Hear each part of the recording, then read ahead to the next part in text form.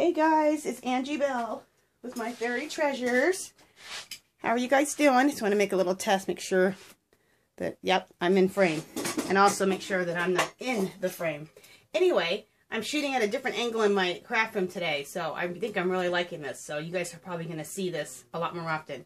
Anyway, I just have to first say, there's a lady on my design team, on my Fairy Treasures design team, and her name is Violet, and her channel is 48 Scrappin', and I will definitely put her link below because she's awesome, like everyone on my design team is. And I just want you guys, and you guys can check out her channel too. She's the one who gave me this idea of this whole thing. I saw she had a design team project. She's on another team also, and she did a design team project, and it was just fabulous. I thought it was just gorgeous. And I paint these women here. And she used a woman in hers also. And what gave me the idea was I paint these women. I'm going to show you. This is a woman that I paint. This is one of the women that I paint. Let me just make sure that's in frame. Yeah, and I'll hold it up a little bit. So I thought that that would be a great idea to use her face, like how Violet did. She used the face, and then she, you know, did all her little goodies all around it. So that's what I wanted to do there. So anyway, that's Violet gave me the idea, and then I wanted to be able to do it with this painting that I painted a while ago. So what we'll do is we will go through it, just let you guys look at it for a second so you get an overview. I really love how it turned out. Very pretty and blingy and very fantasy looking. It's shabby chic, but very fantasy, and that's what I wanted. Okay, so I'm going to go ahead and focus in. So I'm going to move a little bit, you guys, so bear with me. I'm going to go in a little bit. Here we go. Go in as much as I can. Okay, that's probably it right there. Okay, I'm in the corner over here of the canvas. Oh, and I guess I should call it an altered canvas because this is a piece of canvas board. I should start out with what I started out with. I first started out with, I'm trying to think of the paper line that I used. K & Company, which I love their papers. Oh my God, they're so gorgeous. And so I used K & Company paper. And you can't see the paper, barely. I'll show you places where you can see the paper, but you can't really see the paper at all. Then you can barely see, like, I have all types of laces below here and doilies. Like, you can see this right here on the outside. But I've covered those up too. But as I go along, I'll kind of show you the places that, if you can see any of the doilies or the K & Company paper. But I love doing the layering because even though you can't see it, it still adds to your collage. Because if I didn't, it would just be like wherever you saw things, it'd be plain. So I do like that. Anyway, let me go on. Explain what I did. I made these flowers. I will try to leave a link of where I learned these flowers from. They are fabulous. They're peonies. Aren't these so cool? And these are made out of coffee filters. Oh, and I did make all the flowers on my project. Everything has been handmade, all my flowers. Okay, and this one, after you cut this flower out, there's like a piece left, a real long strip left. That's how I made these roses. Let me make sure those roses are all in frame. Yeah, they are. That's how I made these roses. Aren't they gorgeous? So I did those, and I stickled everything. Again, another handmade rose. A lot of you guys know this, technique. It's real easy. I'll try to leave that too. And then you guys look at these little baby roses. Aren't those so cute? I love these. And there's another one up here. And I'll leave her link too, who taught me how to make those. I am obsessed with these. These are fun just to sit around for a couple hours and just make these little miniature roses. There's another one tucked. And you can tuck them all in your project everywhere. Aren't they adorable? And they're made with rose petals. And then little pieces of lace. Okay, next, these are cool. Let me see what's in frame. Yeah, this rose here is so cool. This is made out of milk cartons. That was another rose I learned how to make, which I'll leave that link below. And let me make sure everything that's in frame. Okay, and then this behind here, I think is so cute behind this feather. This is a seashell. When I go to California, I always collect seashells. And I always like the idea of like in The Little Mermaid, under the sea, she always has like pearls. There's always pearls and shells. I always remember that from that movie. So I put a bunch of pearls. I hot glued a bunch of pearls in the shell, which I think turned out really pretty. Okay, so from there, let me go down a little bit more. Oh, I know one thing I didn't explain. Right here. See that right there? These are some butterflies I make out of polymer clay. I hand make these and I hand paint them. So I'll have to maybe do a tutorial on how to do those butterflies. Okay. But let me zoom in on that butterfly so you can kind of see. The light's really glaring on it. I'll show you guys another one further in the project because I have a lot of them throughout the whole project. Maybe the light won't be glaring on it so much. Okay, let's see if I need to come out a little bit or what. I want to come down so you guys can see the bottom of the project. Okay, here we go at the bottom. Let's see if we can go in a little tighter. Okay, that looks good. All right. Next, again, one of the, I put feathers here. I just thought that'd be kind of a neat addition. This is one of those peonies again that I made out of the coffee filters. Again, roses I made out of the egg cartons, and then roses leftover coffee. I just say coffee filter. I'll explain that when I do my tutorial how I did that. But anyway, another coffee filter rose, and some more of the handmade little rosettes here. More of those little handmade rosettes here. I just love these, you guys. I made tons of them. More rosettes here, and behind here I have a little cameo. Isn't that pretty? I've been hoarding that, and I finally used it. Down here, I want to make sure it's in frame. Yeah, down here I made this little rose, and it's just, a lot of people are doing this technique where you cut out the shape of a butterfly and then use that little rose trim to decorate the, first cut it out of cardstock and then use the rose trim to fill it in. And then I put a feather down there and then pearl string as like the antennas. Okay. Let me see what else is in frame here. Okay. Well, I'll just go to the middle part now. All right, let's go up to where the love sign is at. And I'm going to go over, you guys, so bear with me. Okay, let's see if I can get more of that in there. Perfect. Okay. We'll start up at the top. And right here you can see like how I use some of that K & Company paper coming through. Can't really see the design, but you can see the paper coming through. And then this is some hand knitted or hand crocheted lace that I have. I also sell a lot of crocheted laces and doilies now in my shop, so you guys will have to check those out. Oh, one other thing, as I'm going to get to it, I want to show you some of the metal pieces from my Etsy shop that I use in this project. Okay, so that's one of them there, and I'll kind of bring these up when I'm going to use them, when I've used them in the project. Okay, and that is this. See how I took this and I blinged out this butterfly? Isn't that fabulous, you guys? So you can get these in my Etsy shop and then use your bling and bling them out. You can use them as brooches, you can use them in your projects, whatever. I think that turned out gorgeous. Love. Here's another one, another piece I used, and then another piece I used. Okay. All right, and I'll show you those as I go along in the project. Oh, well, I guess, let me see if it's in frame. Yeah, it is. See this brooch? I made this brooch right here. Isn't that pretty, you guys? Okay, and again, I used this, so that was this. Okay? All right. So let's go through it. This is a love sign I got at Joann's. I always pick up quite a few of these when I go there, if they're on sale especially. I always have 3 or 4 on hand. I used the Martha Stewart that I get at Home Depot, the Martha Stewart crackle. It's a real thick crackle. You guys, I love this crackle. Plus, you're pay $5 and you have a big, huge jar, like this big. It's awesome. Then I painted it pink. Then I stickled it. And then I went ahead and made this butterfly, which I told you out of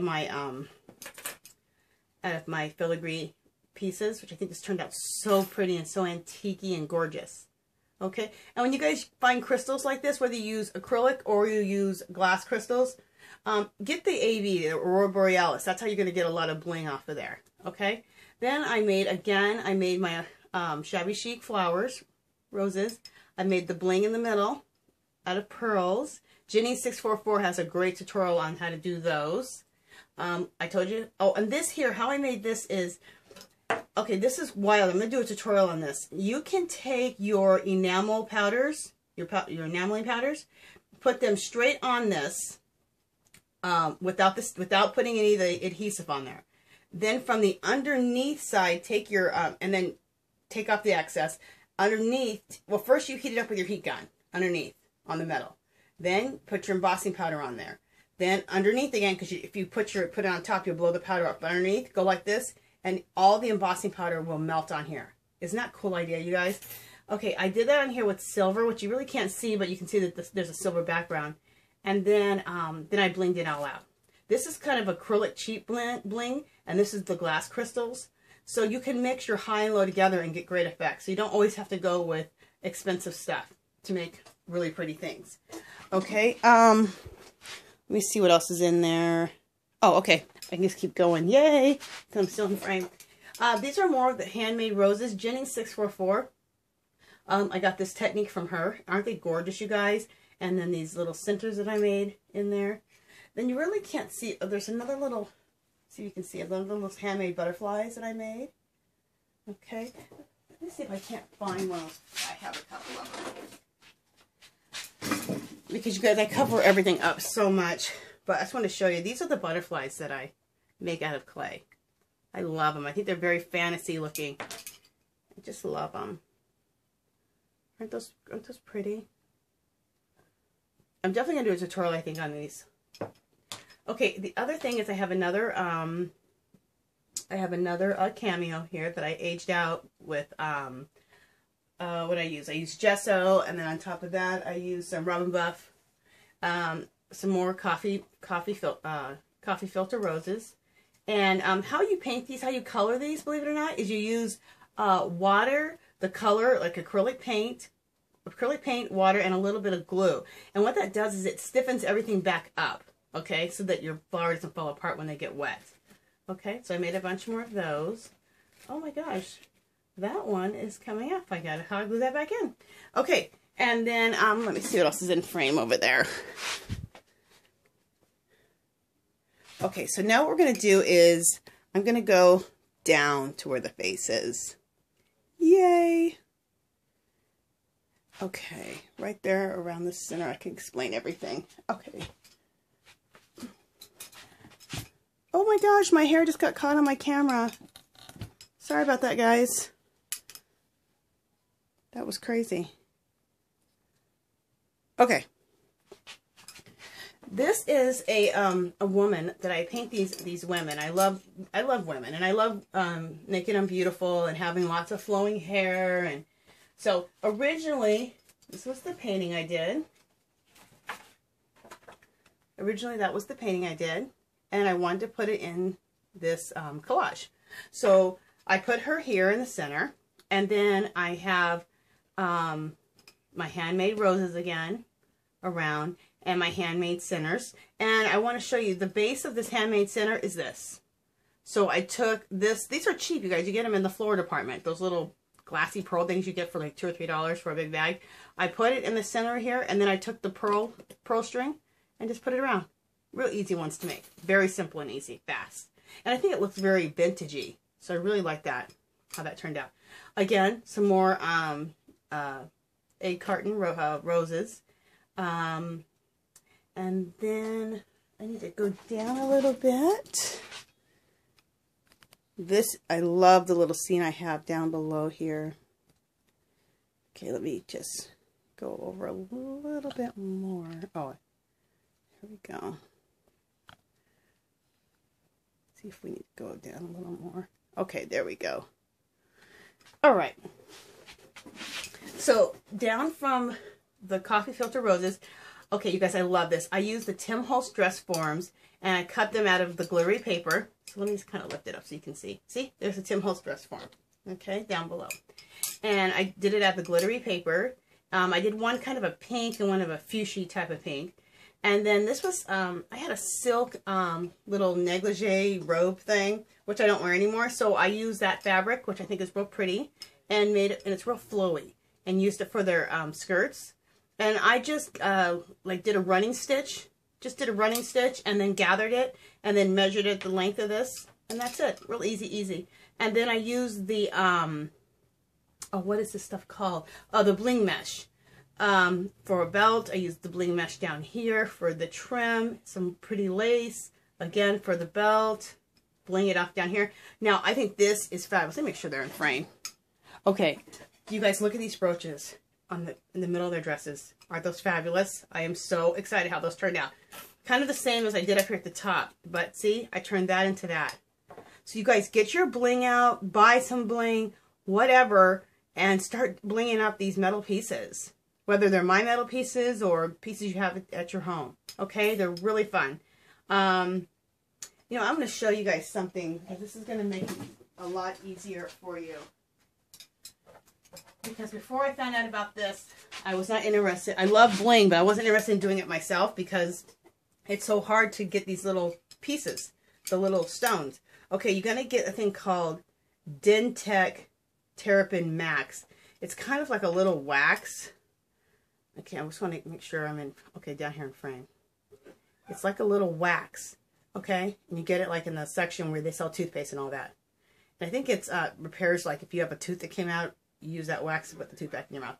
Then you dip a toothpick into this, and it leaves a little bit of like a waxiness on there, and you can just go ahead and pick up your stones, place them right where you need them with a toothpick. And then have a toothpick where you have, nothing on this one, so that when you put it down, let me move all the stuff out of it. When you put the stone down, you can just make sure it's down like that. And this goes, it goes so quick. So you just need 2 toothpicks and this dental wax. It doesn't say wax. It's called Dentec Terrapin Max, but it's just like a little dental wax. All right, just want to show you guys that because that's going to make it easier for you guys to do these. And I'm going to do some tutorials on how I did these. Okay, this is a little white picket fence that I made behind here with some really skinny popsicle sticks I got at Michael's. You can barely see that it's a fence anymore. It almost looks like maybe a window, but it is a fence because I've covered it so much. I used some book pages back here and then the Can Company papers. This I love. This is a chandelier. We took a trip to San Luis Obispo, California, and I picked up at their, of course I visited the local Michael's, and I picked up these chandelier made out of wood. Aren't they fabulous? Painted it gold with the Martha Stewart metallic paint. You guys need to get that. It is fabulous. She sells big tubs like this big, and you get it for $5. So you are getting a really good, really big bang for your buck there. Okay, then I took, and these weren't even the expensive ones. These are the resin clears, and I put them everywhere. And what I do to make them look like more expensive, like I use like a lot more expensive crystals than I did, is, you know, like when we make our, I'm trying to explain, when we make our pens, no, let me just show you, because it'd be a lot easier for me to show you than keep trying to explain. Here we go. It'd be a lot easier to show you than to keep explaining this. Okay. Make sure I'm in frame with these. Bead caps, that's the word I couldn't think of. Okay, so let me make sure you guys can see those. Okay, see the bead caps right there? Okay, you're going to kind of stretch the bead caps out with some pliers, just a little bit, just open them up a little bit further. And then I set these in I set the stones in bead caps. And I did the same thing with these pearls. These flat back pearls. I set them in the bead caps that I kind of opened up a little bit. And so it looks like you're setting stones. So it adds a little bit of like how does she set those stones like that? But they're not set, they're in bead caps that are kind of opened out a little bit, okay? And in between that, I put little smaller bling. And I think it turned out really, really pretty. Okay. Again, I'm going to do a tutorial on how I do some of that stuff here. very soon. Okay, this is the last part. In the corner, I went purple crazy. I had a little purple moment over there. I want to zoom in a little bit. Maybe I need to zoom out a little. Sorry, guys. Okay, that's good. All right. Again, I go over here to my purple moment. Don't you guys just love glue strings? They drive you out of your mind. And you think you got them all until you start going into your project deeper, and then you start seeing the darn glue strings. Okay. All right, I guess I'm pulling those glue strings. I just finished this project yesterday. Again, those coffee filter peonies here. The purple coffee filter flowers. Again, I made out of the petals, rose petals, the big bag of rose petals. I made some more. Little rosettes. Another rosette there. This is one of those butterflies. You can see just the end of it. Let me get this stuff out of the way. Oh, I do want to explain one thing too at the bottom. Because you can actually see it if I lift this up. I think this is really pretty. I kind of covered it up a lot, but this is some really pretty lace that I love. You know what? Let me make sure if I'm in frame with this. Okay, yeah, I'm in frame over here. Sorry. Let me lift it up here. Okay. There's some really pretty lace underneath. See the little scallopy edges? I love this lace. I get it at Hobby Lobby. It's gorgeous. They always have it. I think I get it for $2 or $2.50 on a roll when it's on sale. Otherwise, it's $5 a roll. So I usually wait till it goes on sale. Then on top of that, in my shop, I don't think I have any more, so I shouldn't even say this, but in my stash, I got this pom-pom trim, which I think is fabulous, and I laid that over it. See? Oh, and here's a doily. A doily from, that's underneath. Some of the more papers that are underneath. Okay. More glue strings that I would love to pull out. Okay, and one other thing I want to point out, make sure it's in frame. Again, another one of these seashells that I collected in California when I went there to San Luis Obispo. I filled it with, what did I fill this one with? Oh, these are with those little purple glass little balls or glass balls or beads that you get in the floral department. And then some real pretty Aurora Borealis beads intermixed in there. Okay, you guys, so that is my collage or my altered canvas. I'm really, really happy at how this turned out. I'm going to give you guys just an all-over view again. Really happy how this turned out. Not everything turns out exactly how you want, but this turned out how I wanted it and more. When I got it all together, I was like, oh my gosh, I absolutely love this. So this will be hung up in my studio here, or my craft room, because it matches everything perfectly. And I think that's it, guys. All right. Thank you guys so much. Hi to my design team. You guys are awesome. I can't wait to see what you guys make here in the month of May. I know you guys all just got your design team kits. So I'm totally excited to see what you guys are going to make. And I will talk to you guys soon. Have a crafty day. Bye-bye.